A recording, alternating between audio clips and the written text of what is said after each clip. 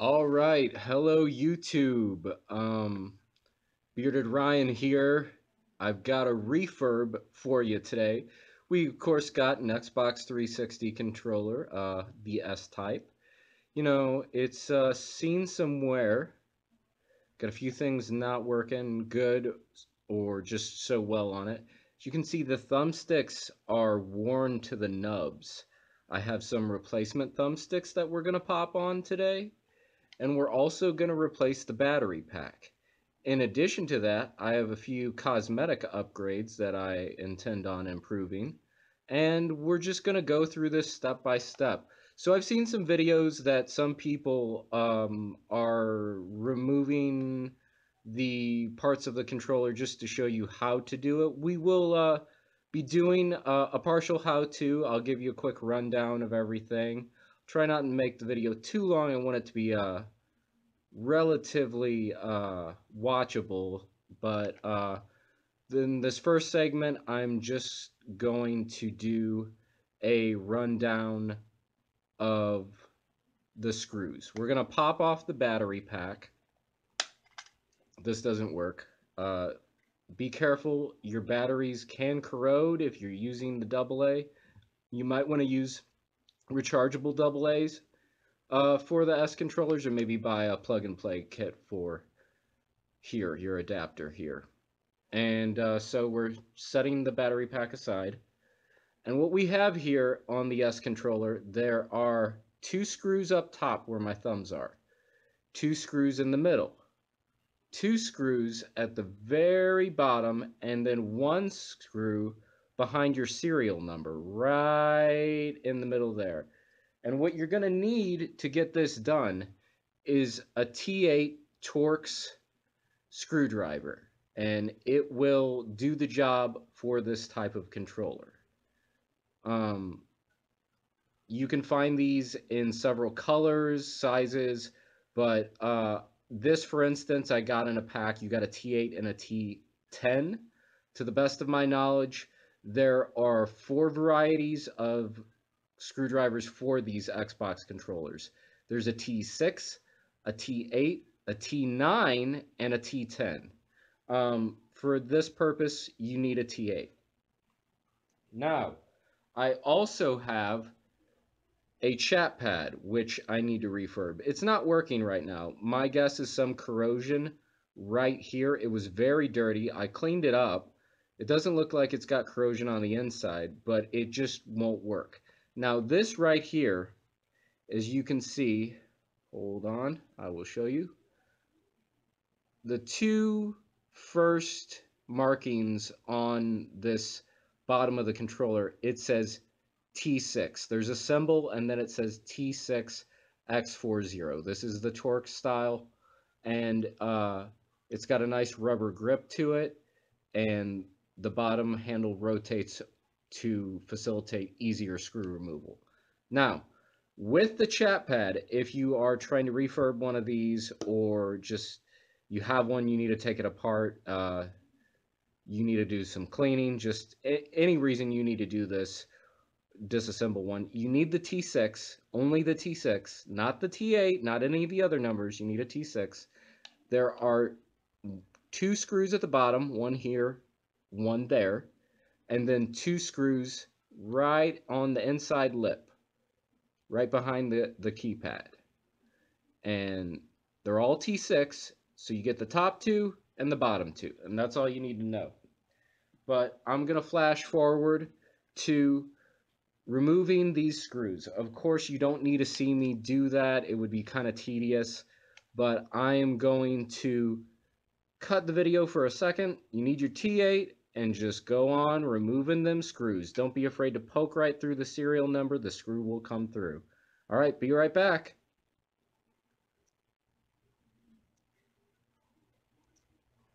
All right, welcome back, YouTube. And we have the screws removed on the controller.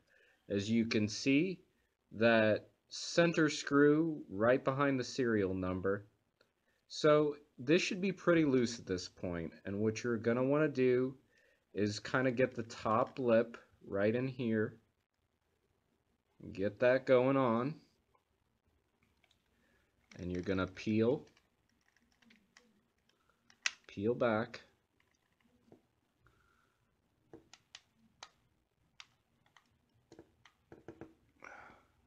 If it'll go.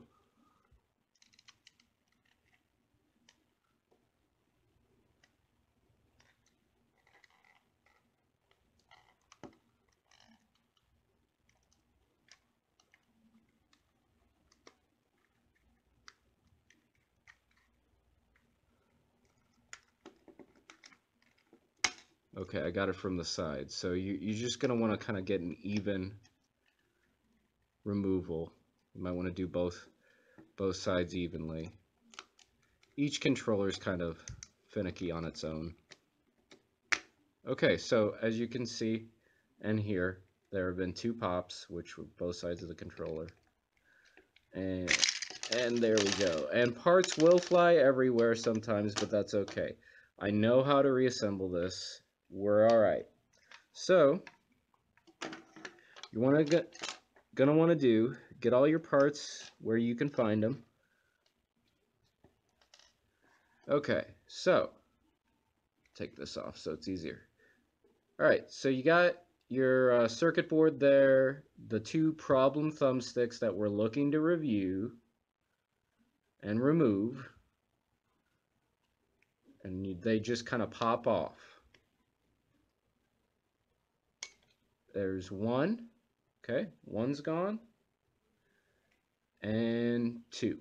That one is a little bit easier. So we set both those down. And the way these are shaped, if you can see, there is kind of a flat side to them and a curved side. So those go vertically. The flat side will go vertically, and it will fit around the thumb stick, actual physical.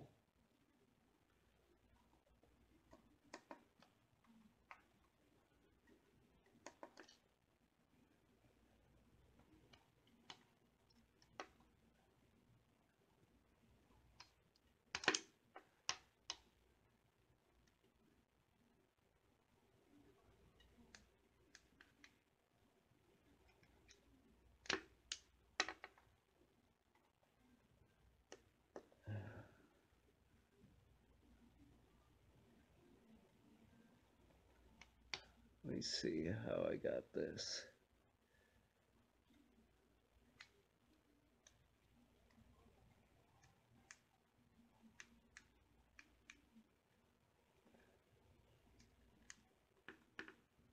Okay, it's popping on. So these 2 were a little tight. They're just a little tight. So if it doesn't fit exactly, just do what I did. Turn it till you find the sweet spot. And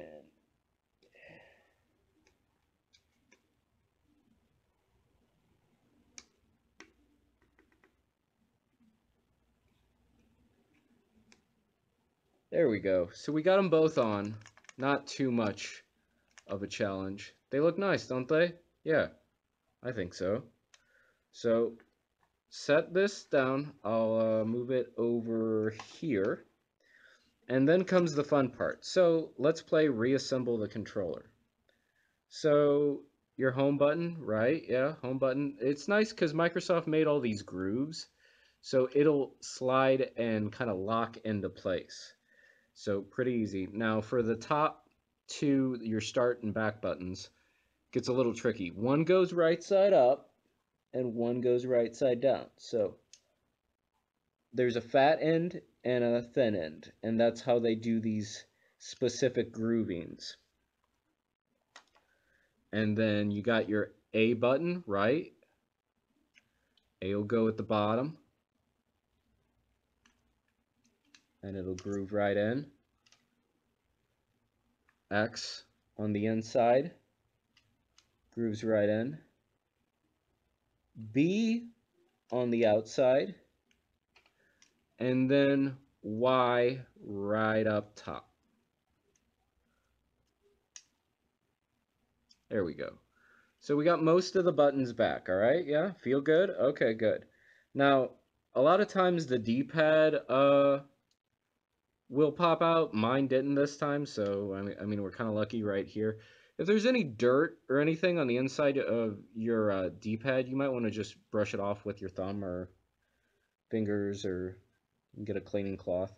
And then it goes, see this flat side? The flat side goes up, and you want it to fit on the back of all of your buttons, right? Now, before you go putting it back together, you still have your shoulder buttons and sync button. And so we're going to set this down, right? It'll be fine where it's at. And we're going to want to get, yeah, my sync button stayed on. So we're going to want to get this. It just kind of pops right back on. You want to fit it. Oh, man overboard. All right. Pops back on, right? It'll fit in the grooves. You want to click it, make sure everything's nice and clicky. All my buttons are working. Great. Now, okay, the other hard part. So this is where you might not see me do it right. This will probably take a couple tries, but you want to get your vibrations, your dual shocks or rumbles, and there are grooves, right? Slots, one here and one on the opposite side. The rumble packs will fit into them. So you want to kind of turn this to its side, and then I'll show you if I can. You have to bear with me. So you want to kind of pop these out. They'll just fall out, but yeah, you want to pop these out. And you want to get them in their little grooves, right? Right? We got one. Now we got two. I got them both in, okay? And if you do it right, get your wires behind the circuit board so they fit in. Get your thumbsticks going through the holes. And then if we're lucky, it should all snap.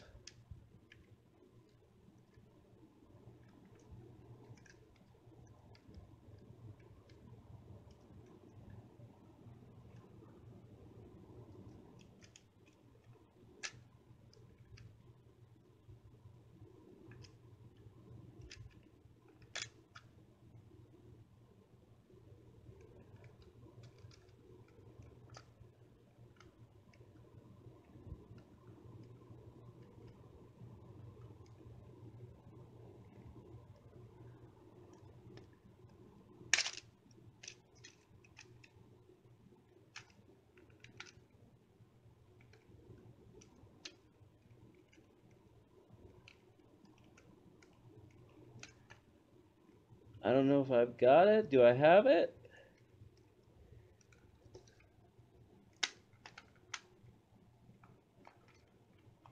No, I don't have it. All right. But you basically get the idea. So I'm going to get this together.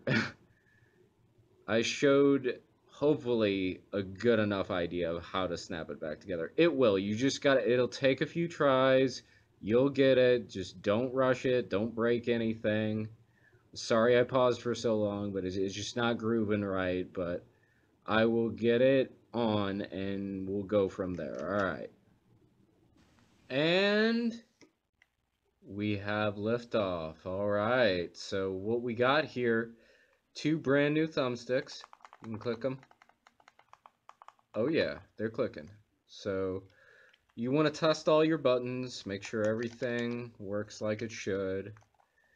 No, if it's dead, if it's loose, it will just mush. There will be no firm kind of pop press to the buttons. If they're not spongy, they are not working, which means you have to disassemble, sadly, and then reassemble once again.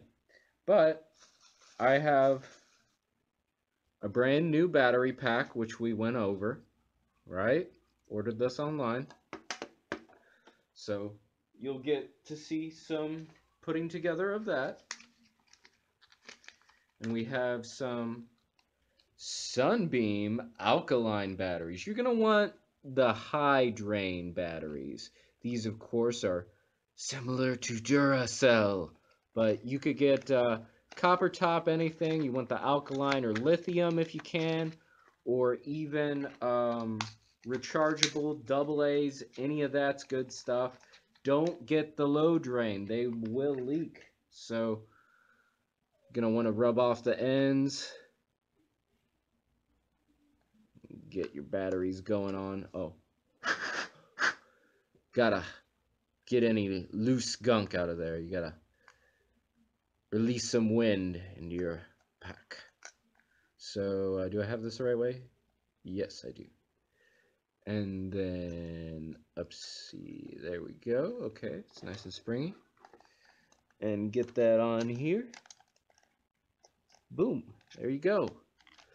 You got one assembled Xbox controller. Now, that said, what I managed to pick up for its nice cosmetic features, I don't know if anybody's been turned on to the silicone world of controller accessories.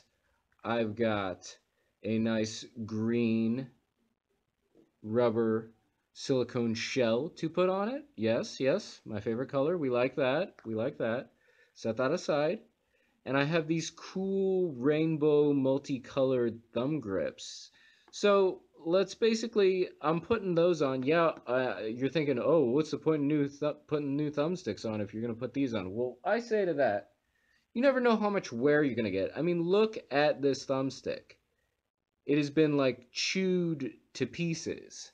So we got two new thumbsticks, and you know what? Let's just pimp our controllers. That's right. We're gonna get some color in our world. And I'm gonna take another break and I'm gonna put these on. Make sure you do a powered on test with your console. Do a hands on and power on your controller, test all your buttons. May I recommend Halo? It uses all the buttons. So go ahead, pop in a game that you know will test all your buttons, and then you know what? Accessorize. You know, silicone up your controller. You're going to want to make this nice because it's a nice controller once again. It's new once again. Clean it. You might want to do some disinfectant, ethyl alcohol, whatever, some Lysol, some rubbing alcohol. Be gently, avoid the circuit boards and your batteries. Do not get this wet.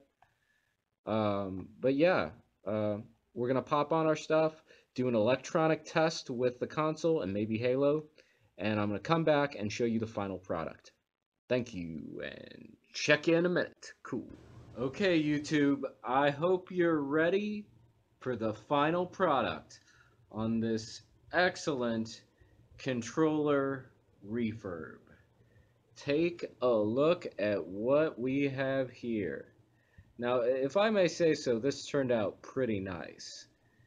It's got everything working. We got new thumbsticks under thumbsticks grips. We got a brand new battery pack in here. And we even got a nice silicone shell for the outside. You can see some cool gray poking through. You got a gray D-pad, green light, green go, thumbsticks and controller. I mean, it just looks great. It feels great too, and that's what counts. But yeah, we were able to remove this. Very easy. This, the tricky part, but these thumbsticks have served well, and they will be retired now. Off to the side. Once again, a reminder, you're going to need a T8 Torx for this. You can find them on Amazon, eBay, any place on the internet sells gaming parts mainly. It's kind of a multifaceted tip there. It's like hexagonal, I guess you could say. And it's just simple little $1, $2. I got this in a pack. It was like $3 for I think a T8 and a T10, and yeah, it's on. So you have the on light proof that it does work. Got the alkaline batteries in it, pretty good batteries for high drain. And yeah, got all our nice grips and grays and greens and colors and the buttons. It's great. It's just great. All right, thanks YouTube. Hope you enjoyed this Let's Refurb. If you liked it, leave a comment. Go ahead and like, subscribe, hit that bell for notifications for the latest from Bearded Ryan. Signing off, YouTube. Y'all take it easy now. Peace.